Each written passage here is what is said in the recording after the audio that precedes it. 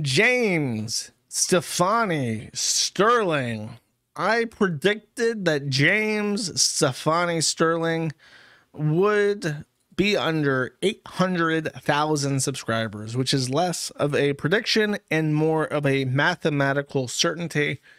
I suppose the only possible way that Jim would not have under 800,000 subscribers is if he did something radically different that pulled in a new audience. However, he did not do that. He did not suddenly change his content. He instead just kept doing what he was doing and randomly decided to announce that he was pregnant. Let's take a look.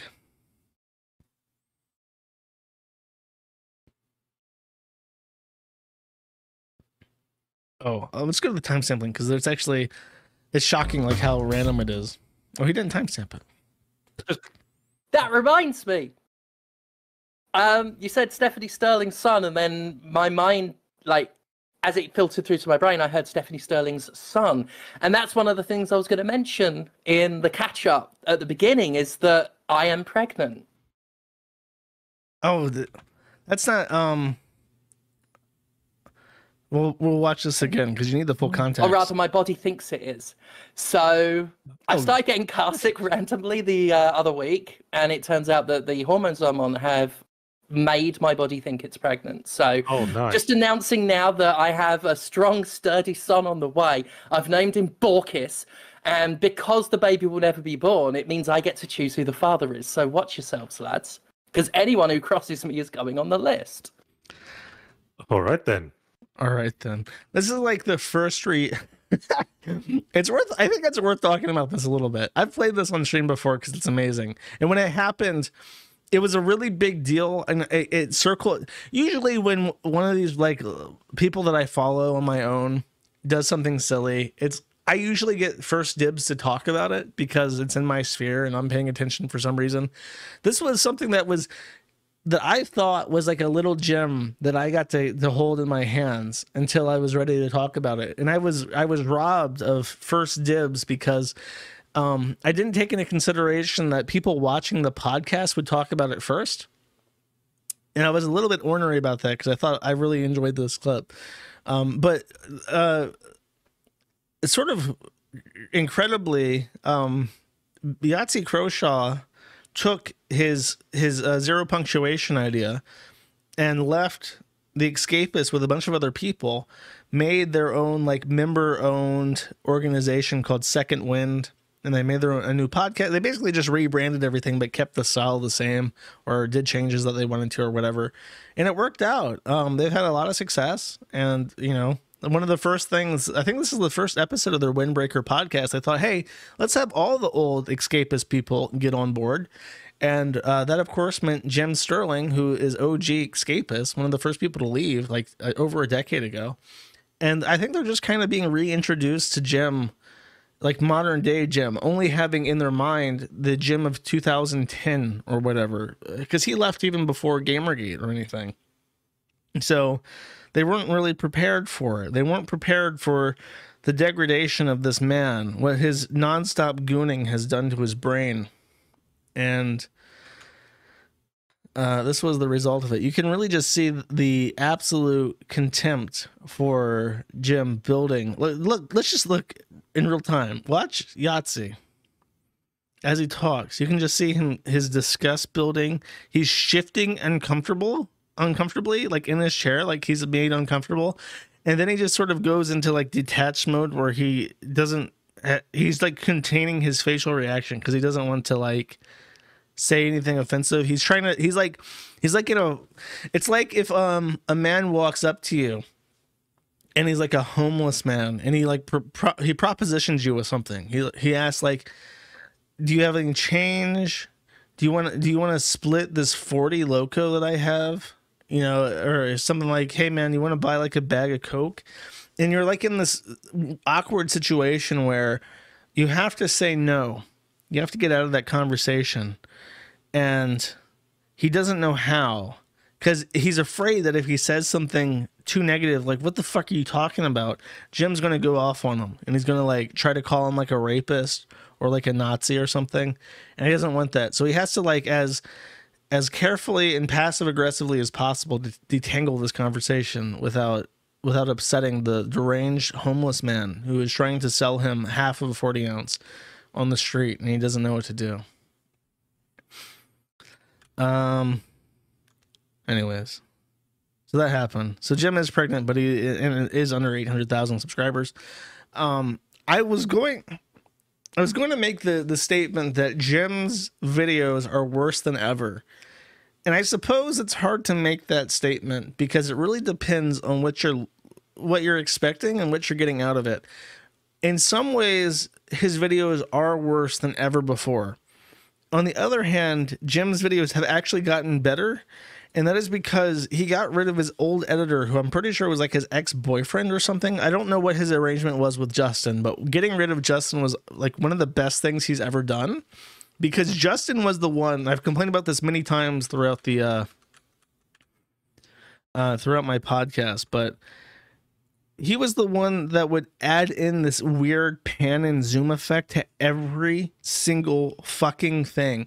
Like they would just go to a Shutterstock or any other kind of stock photo website, buy tons of bullshit images, and then pan and zoom every single thing. And it was because they wanted to, like, I guess Justin wanted to like vary it up and make it so that it wasn't the same thing. Every pan and zoom was a pan and zoom in a different direction at a different speed. And if you sat down and you tried to watch Jim's videos, it was a genuinely nauseating experience. It was seasickness. I felt seasick watching his videos because of this atrocious editing. And when he had his little falling out with Justin, which was messy in public, he had to edit his own videos again. And I guess it doesn't occur to him to add motion sickness to his videos. So they're actually watchable. From like a physical perspective, they are now more tolerable. From a psychological perspective, after Justin left, he became more unhinged, and now his videos are like explicitly pornographic. I don't think that there is a single video that he's made in the last couple months. And I've actually stopped watching them again because they were just too much to sit through. He cannot go a single episode, as far as I'm aware, without talking about his man tits. He pulls them out. He puts little pasties on the nipples so he can jiggle them around in the video. He makes allusions to his penis being defective now because of HRT. Like in every single episode, there is some extremely disgusting body horror type shit happening with James Stefani Sterling masturbating over the physiological changes that he's had from taking HRT and overeating. It's actually really shocking. And this kind of sums it up. This top 10 shittest games of 2023. These videos, the top 10 worst games of whatever year. He does them every year. And they are his most successful videos. He's talked before at length at how those are his best videos. They will usually, in the past, they would get multiple million views like in the first week. Because everyone loves people shitting on things. I don't know why.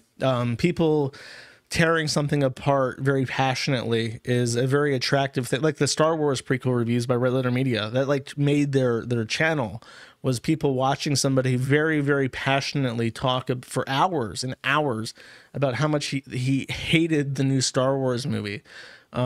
People love that for some reason. So to see his recent top 10 shittest games not break 200,000 views is indicative that nobody watches his videos anymore. His channel's just dead. But he makes tons of money still. He still makes like $10,000 a month. I think he barely dipped under $10,000 a month kind of recently. I didn't check up on that. Let me check right now, actually. No excuse not to. Jim Sterling Patreon is at $9,500 a month with 5,530 paid members, indicating that he receives less than $2 per member. And that's actually really surprising to me. Because I don't know of any other person on Patreon who has thousands of members but doesn't make tens of thousands of dollars, because usually people donate like $5 to $10 each. It's really surprising to hear that it's less than $2 per member. If I had to guess, it's probably most people donating $2 or $3 a month, but because of the Patreon fees and the card processor fees, he doesn't see a lot of that. For instance, any credit card transaction, I think, has a base fee of 30 cents, something like 30 cents. So if you do charge just $1 by credit card, like almost like a third of that is just eaten by that base 30 cent per transaction fee. It's really high. It's a lot of money that gets taken. So it could be that. I have a feeling too that his Patreon members do that, probably donate like $50 each to a bunch of, like, to 50 different creators, $1 at a time. And that's just like how they do, because they're like all patrons or something. Okay, so for 2024, do I want to predict he'll be under 700,000? That's a risky prediction. That's risky, because I think he's still going at like 1,000 a week, sometimes 2,000 a week. I'm not going to say it's under 700,000. I'm not sure what to predict for Jim. That's a hard one. I'm going to go out on a limb. I'm going to say that Jim gets canceled. He is so